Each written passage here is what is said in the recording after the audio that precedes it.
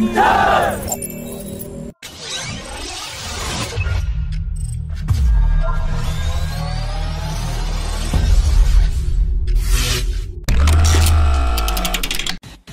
chief of Bangladesh Air Force has flown a sortie on India's Tejas Trainer aircraft, and officials have said that India has agreed to send its Tejas Mark-1 fighter jets to participate in the Bangladesh Air Show 2022, in which China will send its J-10C, while Pakistan has refused to send its JF-17, as Bangladesh has refused to buy the JF-17 in previous offers.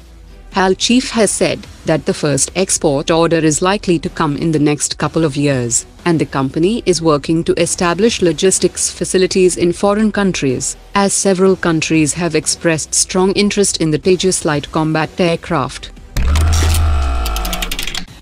The chief executive of Hindustan Aeronautics MiG complex has said that the discussion between Indian Air Force, Russia and Hindustan Aeronautics on the Super Sukhoi program has reached an advanced stage, and while some of the local upgrade work has started internally, the decision on the Super Sukhoi upgrade program with Russia will be taken by August 2021.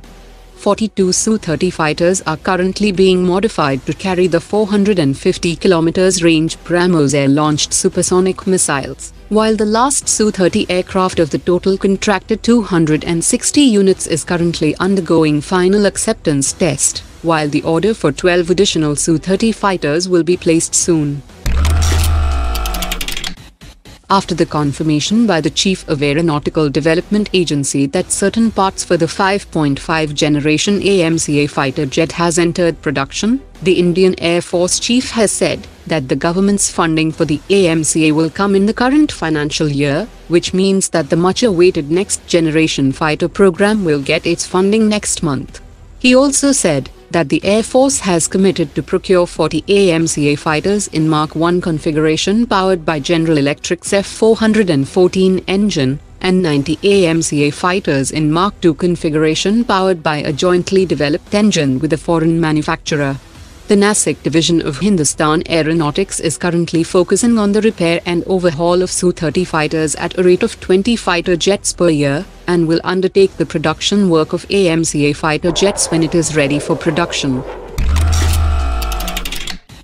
The DRDO's Center for Airborne Systems will equip the A320-based 6 NetraMK2 Mark-2 airborne early warning and control system with a gallium nitride-based improved AESA radar system, an upgraded suite of artificial intelligence-based communications and electronic intelligence gathering sensors, and its scanning range and tracking capabilities will be between 300 to 360 degrees.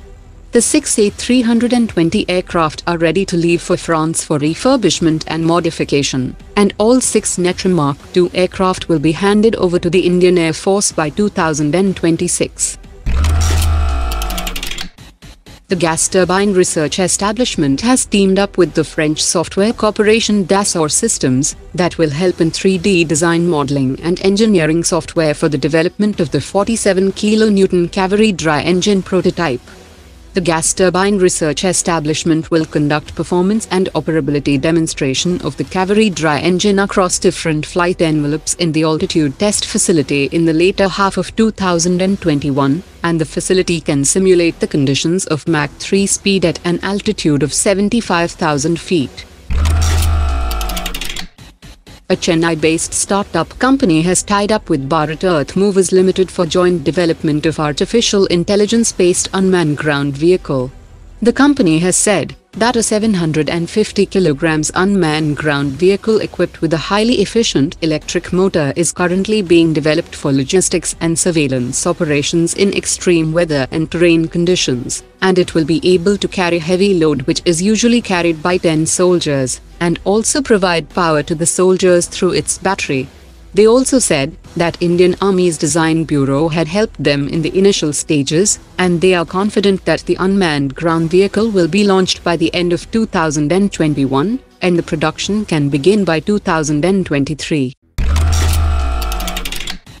While talking about the 200 cam of 226 helicopter project, the chairman of Hindustan Aeronautics has said that the indigenous content of the first batch of 35 helicopters is only 3.3%, 15% indigenous content for the second batch of 25 helicopters, 35% indigenous content for the third batch of 30 helicopters, and 62.4%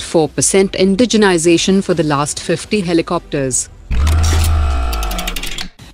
The CEO of BrahMos Aerospace has said that the Indo-Russian BrahMos missile system is now 70% indigenous by value, and a significant amount of subsystem including missile airframe, booster, electronic seeker and ground systems have been fully indigenized. He also said that a 3.5 Mach capable BrahMos next generation missile is being developed, that will also be equipped on the Tejas light combat aircraft. Garden Reach Shipbuilders has signed a contract to deliver a 300-ton fast patrol vessel to Seychelles. The vessel will be fitted with a 40mm anti-aircraft gun, and has a maximum speed of 34 knots and an endurance of more than 1,700 kilometers, and is fully equipped to undertake maritime security operations. A U.S. Army contingent of 500 soldiers along with Stryker infantry fighting vehicles have arrived in India to participate in the 16th edition of the India-US Joint Military Exercise near Pakistan border, that will start from tomorrow and will conclude on the 21st of February. The two armies will engage in missions ranging from joint planning counter-operations and joint tactical operations, that will further boost interoperability between the two forces.